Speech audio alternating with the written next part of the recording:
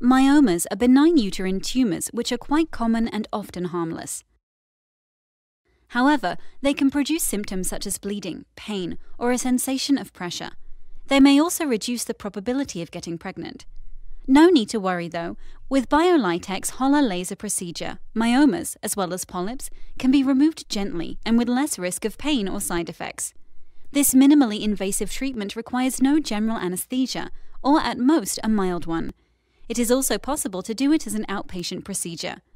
And the best thing about it, you recover from the procedure quickly and can go back to your daily routine shortly afterwards.